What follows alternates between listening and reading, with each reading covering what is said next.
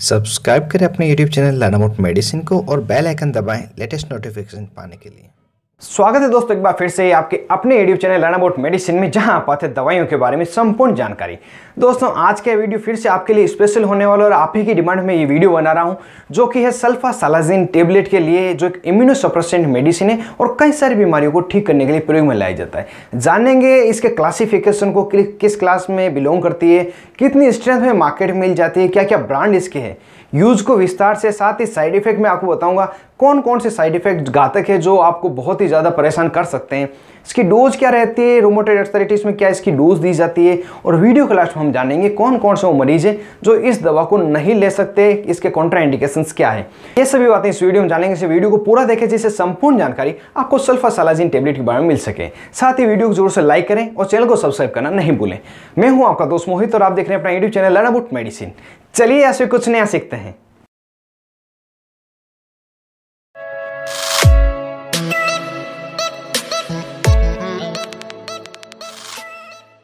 Hello friends, नमस्ते दोस्तों।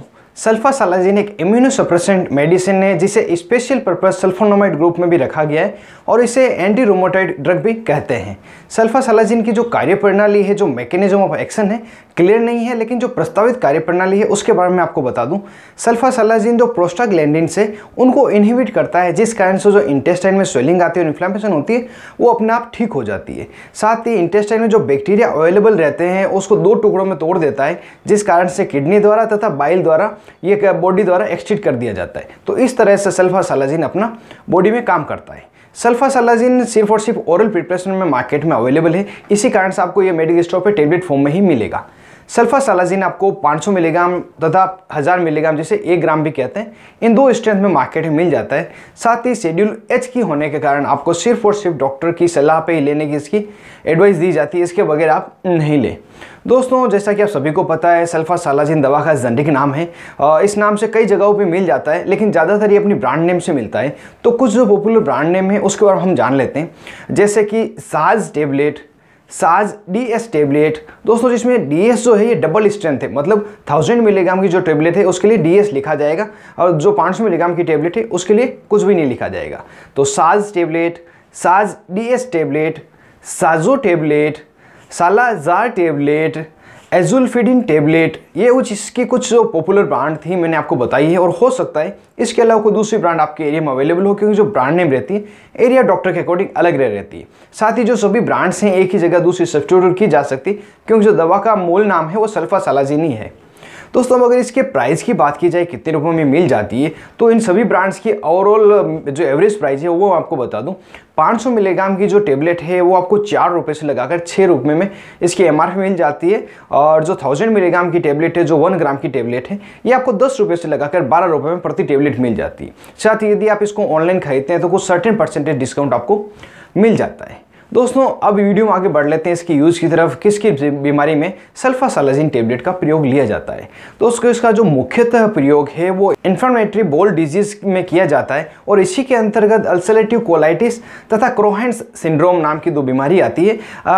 यह जो बीमारी है छोटी आंत तथा बड़ी आंत की है। इसमें आंत के अंदर जो लेयर है, इनर लेयर है, वहाँ पे स्वेलिंग आ जाती है, इन्फ्लामेशन हो जाता है, जिस कारण से व्यक्ति को दस्त लगती है, उसको बुखार आ सकता है, स्टूल के साथ में उसको कई बार खून भी आ सकता है, पल्विक एरिया में मरोड़ आना तथा पल्विक एरिया में दर्द होना, जो कि हमारे कमर के नीचे का एरिया है, यहाँ पे देखा गया। और इसके अलावा वेट लॉस भी इसका एक लक्षण है। ये सभी आईबीडी, जिसे हम इन्फ्लेमेटरी बाउल डिजीज बोलते हैं, इसके लक्षण है, और इसको ट्रीट करने के लिए जो सल्फासालाजिन टेबलेट है डॉक्टर द्वारा प्रिस्क्राइब की जाती है। इसके अगले यूज की बात करें तो ये रूमेटॉइड आर्थराइटिस को भी ठीक करने के लिए प्रयोग में लाया जाता है, जो कि एक ऑटो इम्यून डिसऑर्डर है, और ये जॉइंट्स का डिसऑर्डर है, जिसमें व्यक्ति के जो अंगुलियां हैं या कलाई है, स्पेशली यहाँ पे देखा गया, इसमें व्यक्ति के जो जॉइंट्स है वहाँ पे सूजन आ जाएगी, दर्द यहाँ पे रहेगा, अकड़न हो सकती है, साथ ही गर्म यहाँ पे महसूस उसको हो सकता है।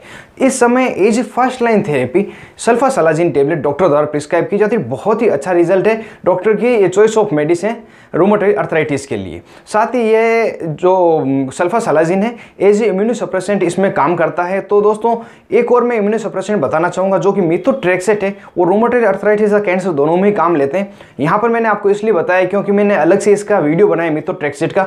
यदि आप में से कोई देखना चाहता है तो ऊपर आई बटन पर क्लिक करके देख सकते हैं, साथ ही जो लिंक में मैंने डिस्क्रिप्शन दिया है वहाँ पर भी क्लिक करके मिथोट्रेक्सेट टेबलेट के बारे में जान सकते हैं।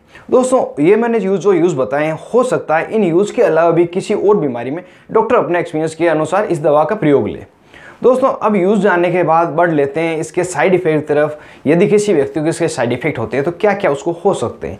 जो कॉमन साइड इफेक्ट है उसमें व्यक्ति को भूख कम लगना, सिर दर्द होना, नोजिया रहना, सनलाइट में उसकी सेंसिटिविटी बढ़ जाना, स्किन रेसेस हो जाना, साथ ही उसको लीवर में प्रॉब्लम रह सकती है, किडनी रिलेटेड कुछ प्रॉब्लम हो सकती है, ब्लड क्लॉटिंग मतलब खून का जो थक्का बनता है उससे रिलेटेड भी कुछ समस्या हो सकती है। अगर सीवियर साइड इफेक्ट की बात की जाए तो व्यक्ति डिप्रेशन का शिकार हो सकता है और स्टीवन जॉनसन सिंड्रोम नाम की एक बीमारी उसको लग सकती है, जिसमें व्यक्ति की जो स्किन है वो छिलने लग जाती है, वहाँ पे ब्लिस्टर फफोले होने लग जाते हैं और आंखें भी उसकी लाल रहती है। ये इसके कुछ घातक दुष्परिणाम है जो मैंने आपको बताया। यदि ये या इसके अलावा भी कोई अनवांटेड इफेक्ट अगर आपको मिले तो तुरंत ही इस दवा को लेना बंद कर अपने डॉक्टर से मिले, जिससे कि फर्दर ट्रीटमेंट आपको दिया जा सके और फ्यूचर में सल्फासालाजिन टेबलेट आपको नहीं दी जाए। वीडियो के आगे पार्ट में दोस्तों हम बढ़ लेते हैं इसकी डोज की तरफ, कितनी मात्रा में ये दी जाती है। जैसे कि सभी दवाइयाँ पेशेंट की एज और वेट के अकॉर्डिंग दी जाती है और जो डिजीज़ की टाइप होती है उसके अकॉर्डिंग दी जाती है, उसी तरह से ही सल्फासालाजिन भी दी जाती है। लेकिन जो जनरल डोज है वो मैं पहले आपको बता देता हूँ, उसके बाद मैं बताऊँगा रूमेटॉइड अर्थराइटिस में किस तरह से इसकी डोज दी जाती है। जो जनरल डोज है इसकी 1 ग्राम से लगाकर 2 ग्राम प्रतिदिन डिवाइडेड डोज में दी जाती है, सुबह शाम या दिन में 3 बार से इस तरह से दी जाएगी। इसे हमेशा खाने के बाद में लिया जाता है और यह जो दवा है सामान्यतः आपको 12 हफ्ते या 12 हफ्ते से ज़्यादा भी डॉक्टर अगर आवश्यक महसूस करें तो आपको दे सकता है। और इस दवा को प्रेगनेंसी में सेफ बताया गया है और साथ ही 2 साल से छोटे बच्चे को सल्फासालाजिन नहीं दी जाती है।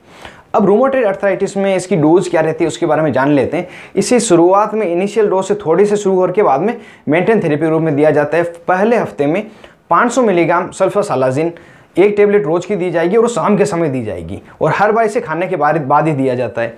और दूसरे हफ्ते 500 मिलीग्राम की जो टेबलेट है सुबह और शाम दोनों ही समय में दी जाएगी और खाने के बाद में दी जाएगी।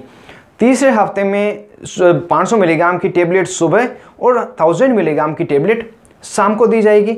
चौथे हफ्तों की शुरुआत में 1000 मिलीग्राम की टेबलेट सुबह तथा 1000 मिलीग्राम की टेबलेट शाम को दी जाएगी। इस तरह ग्रेजुअली इसको बढ़ाया जाता है और चौथे हफ्ते के बाद में रेगुलर इसको मेंटेन थेरेपी के रूप में जितनी पेशेंट को नीड होती है, जितना डॉक्टर मानता है उसके अकॉर्डिंग पेशेंट को देते रहते हैं और इसी तरह से इसको दिया जाता है। और इस टेबलेट को सिर्फ और सिर्फ जितनी मात्रा में आपको डॉक्टर ने बताई है उतनी मात्रा में लें और यदि आपको डॉक्टर ने एडवाइस नहीं की है तो आप किसी भी सूरत में रूमेटॉइड अर्थराइटिस या IBD किसी में भी नहीं ले, क्योंकि इसका जो सीवियर साइड इफेक्ट्स है वो है स्टीवन जॉनसन डिजीज़, जिसमें जो आपकी स्किन है वो छिलने लग जाएगी, उसमें ब्लिस्टर हो जाएंगे। जैसे कि आप स्किन पे देख पा रहे हैं, इतनी घातक साइड इफेक्ट आपको हो सकता है अगर आप इसको मन से लेते हैं। तो मेरी सलाह है दोस्तों, इस टेबलेट को आप किसी भी सूरत में बिना डॉक्टर की सलाह नहीं लें।